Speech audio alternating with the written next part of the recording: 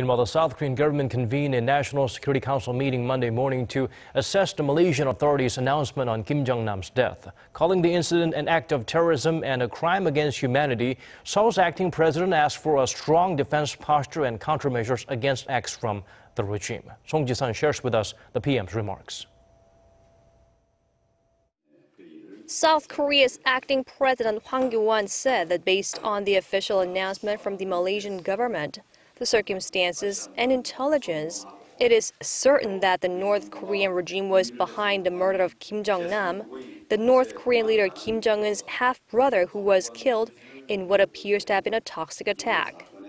제3국의 국제공항이라는 공공장소에서 자행된 이번 살인 사건은 결코 용납할 수 없는 반인륜적 범죄 행위이자 테러 행위로서 정권 유지를 위해서라면 수단과 방법을 가리지 않는 북한 정권의 무모함과 잔악성을 여실히 보여준 것이라고 할 것입니다.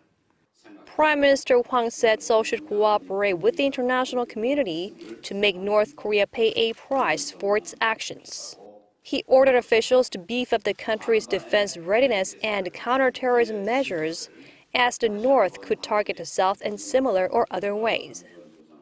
북한 정권의 테러 수법이 더욱 대담해지고 있는 만큼 우리 정부와 국민을 대상으로 한 북한 정권의 테러 가능성에 대해서도 더욱 각별한 경각심을 가져야 할 것이고 국제사회의 시선을 돌리기 위한 북한의 여타 도발 가능성도 염두에 두고 철저히 대비해야 할 것입니다.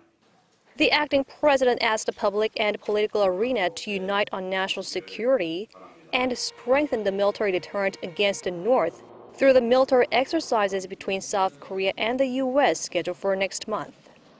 Song Ji-sun, Arirang News.